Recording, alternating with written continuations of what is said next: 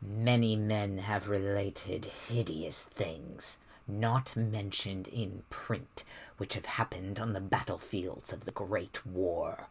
Some of these things have made me faint, others have convulsed me with devastating nausea, while still others have made me tremble and look behind me in the dark. Yet, despite the worst of them, I believe I can myself relate the most hideous thing of all. The shocking, the unnatural, the unbelievable horror from the shadows. In 1915, I was a physician with the rank of first lieutenant in a Canadian regiment in Flanders, one of many Americans to precede the government itself into the gigantic struggle. I had not entered the army on my own initiative, but rather as a natural result of the enlistment of the man whose indispensable assistant I was, the celebrated Boston surgical specialist, Dr. Herbert West. Dr. West had been avid for a chance to serve as a surgeon in the Great War, and when the chance had come, he carried me with him almost against my will. There were reasons why I could have been glad to let the war separate us, reasons why I found the practice of medicine and the companionship of West more and more irritating. But when he had gone to Ottawa and through a colleague's influence secured a medical commission as major, I could not resist the imperious persuasion of one determined that I should accompany him in my usual capacity. When I say that Dr. West was avid to serve in battle, I do not mean to imply that he was either naturally warlike or anxious for the safety of civilization. Always an ice-cold intellectual machine, slight, blonde, blue-eyed, and spectacled, I think he secretly sneered at my occasional martial enthusiasms and censures of supine neutrality. There was, however, something he wanted in embattled Flanders, and in order to secure it, had to assume a military exterior.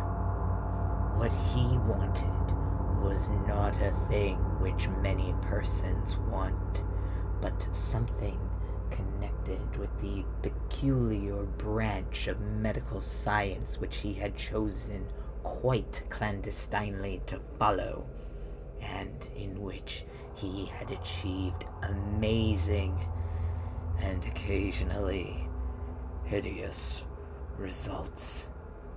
It was, in fact, nothing more or less than an abundant supply of freshly killed men in every stage of dismemberment. Herbert West needed fresh bodies because his life work was the reanimation of the dead.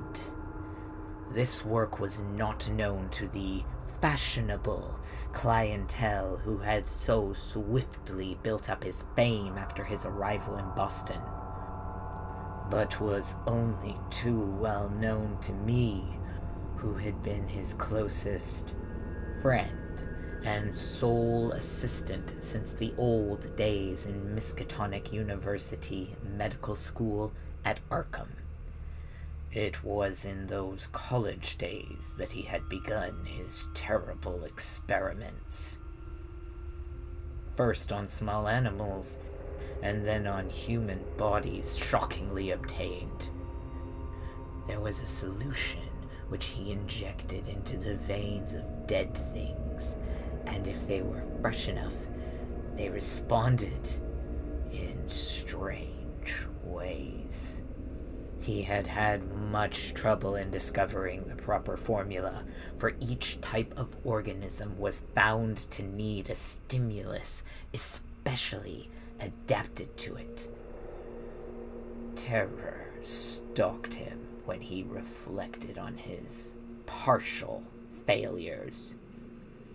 Nameless things resulting from imperfect solutions or from bodies insufficiently fresh.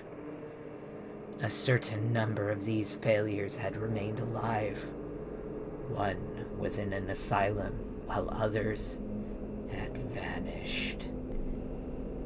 And as he thought of conceivable, yet virtually impossible eventualities, he often shivered beneath his usual stolidity. West had soon learned that absolute freshness was the prime requisite for useful specimens, and had accordingly resorted to frightful and unnatural expedients in body snatching. In college, and during our early practice together in the factory town of Bolton, my attitude toward him had largely been one of fascinated admiration.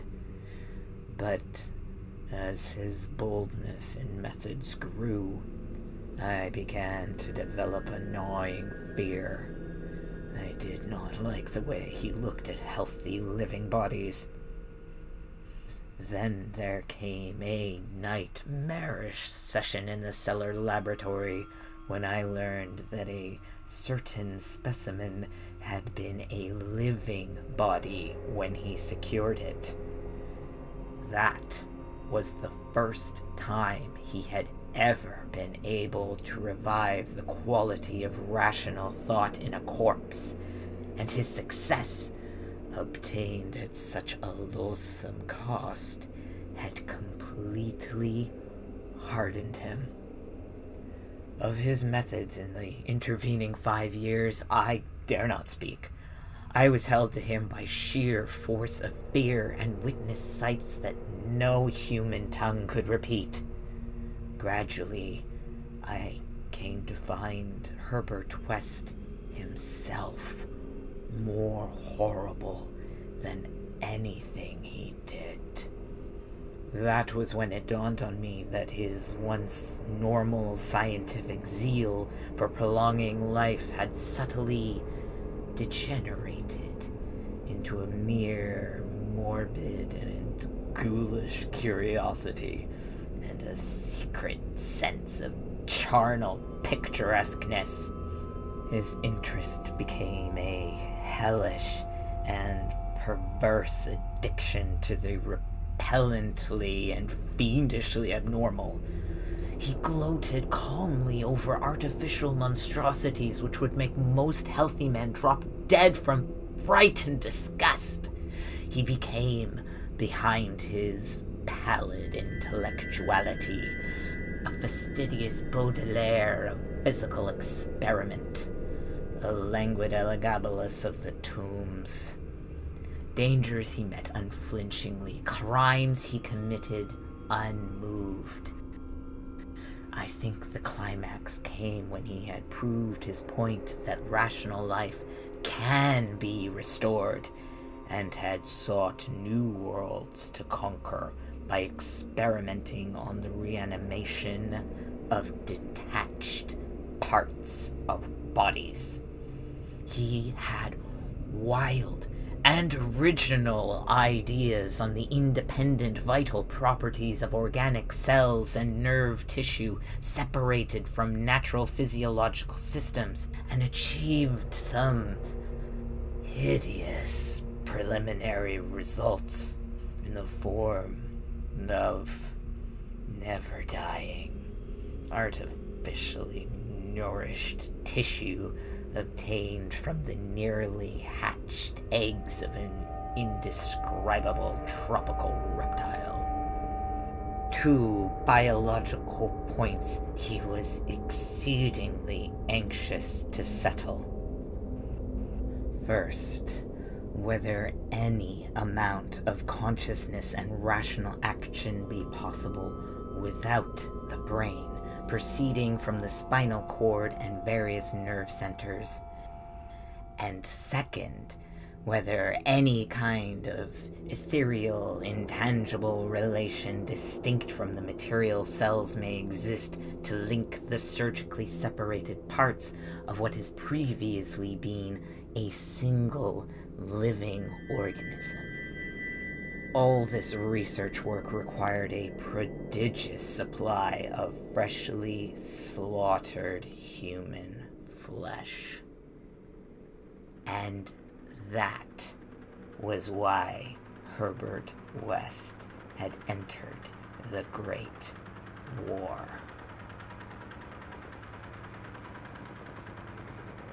The phantasmal, unmentionable thing occurred one midnight late in March 1915 in a field hospital behind the lines of St. Eloi. I wonder even now if it could have been other than a demonic dream of delirium. West had a private laboratory in an east room of the barn-like temporary edifice, assigned to him on his plea that he was devising new and radical methods for the treatment of hitherto hopeless cases of maiming. There, he worked like a butcher in the midst of his gory wares. I could never get used to the levity with which he handled and classified certain things. At times, he actually did perform marvels of surgery for the soldiers. But his chief delights were of a less public and philanthropic kind, requiring many explanations of sounds which seemed peculiar even amidst the babble of the damned. Among these sounds were frequent revolver shots, surely not uncommon on a battlefield, but distinctly uncommon in a hospital. Dr. West's reanimated specimens were not meant for long existence or a large audience. Besides human tissue, West employed much of the reptile embryo tissue, which he had cultivated with such singular results. It was better than human material for maintaining life in organless fragments, and that was now my friend's chief activity. In a dark corner of the laboratory, over a queer incubating burner, he kept a large covered vat full of this reptilian cell matter, which multiplied and grew puffily and hideously. On the night of which I speak, we had a splendid new specimen. A man at once physically powerful and of such high mentality that a sensitive nervous system was assured. It was rather ironic, for he was the officer who had helped West to his commission, and who was now to have been our associate. Moreover, he had, in the past, secretly studied the theory of reanimation to some extent under West. Major Sir Eric Morland Clapham Lee, D.S.O., was the greatest surgeon in our division, and had been hastily assigned to the St. Eloi sector when news of the heavy fighting reached headquarters. He had come in an airplane piloted by the intrepid Lieutenant Ronald Hill, only to be shot down when directly over his destination. The fall had been spectacular and awful. Hill was unrecognizable afterward. But the wreck yielded up the great surgeon in a nearly decapitated, but otherwise intact condition. West had greedily seized the lifeless thing which had once been his friend and fellow scholar, and I shuddered when he finished severing the head, placed it in his hellish vat of pulpy reptile tissue to preserve it for future experiments, and proceeded to treat the decapitated body on the operating table.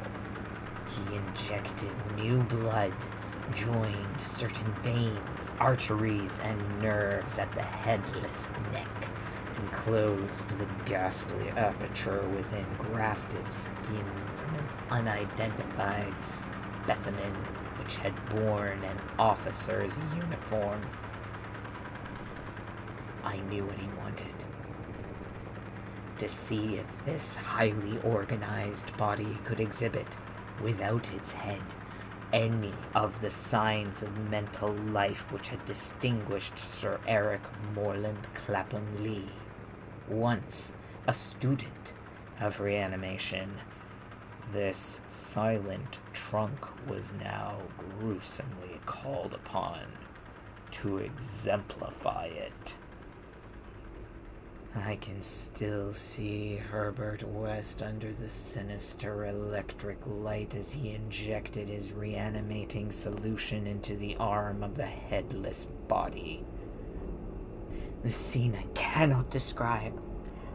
I should faint if I tried it, for there is madness in a room full of classified charnel things, with blood and lesser human debris almost ankle deep on the slimy floor, and with hideous reptilian abnormalities sprouting, bubbling, and baking over a winking, bluish-green specter of dim flame in a far corner of black shadows.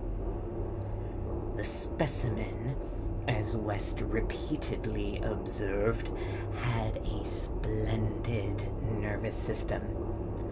Much was expected of it, and as a few twitching motions began to appear, I could see the feverish interest on West's face.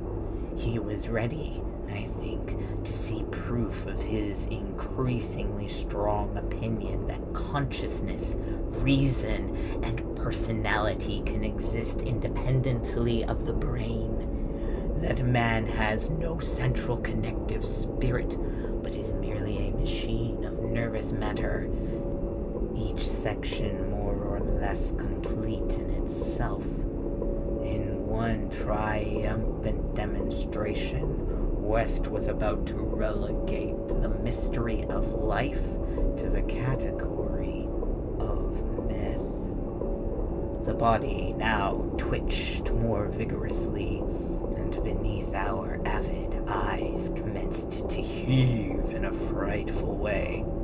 The arms stirred disquietingly, the legs drew up, and various muscles contracted in a repulsive kind of writhing. Then the headless thing threw out its arms in a gesture which was unmistakably one of desperation. An intelligent desperation, apparently sufficient to prove every theory of Herbert West. Certainly, the nerves were recalling the man's last act in life, the struggle to get free of the falling airplane. What followed, I shall never positively know.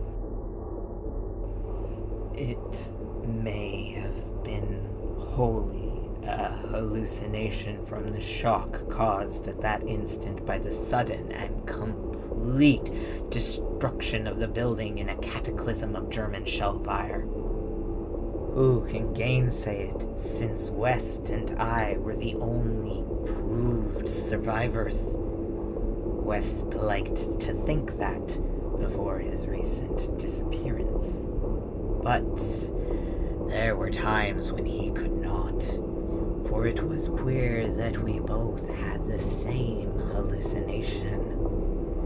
The hideous occurrence itself was very simple, notable only for what it implied. The body on the table had risen with a blind and terrible groping, and we had heard a sound. I should not call that sound a voice, for it was too awful. And yet, its timbre was not the most awful thing about it. Neither was its message.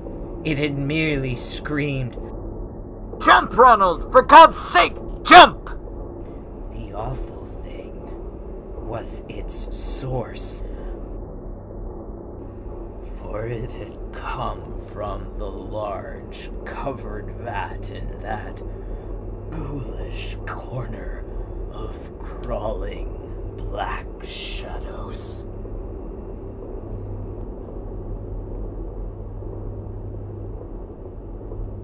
Herbert West, Reanimator. Written by H.P. Lovecraft. Music by Iron Cthulhu Apocalypse. Read by Scott Hurr.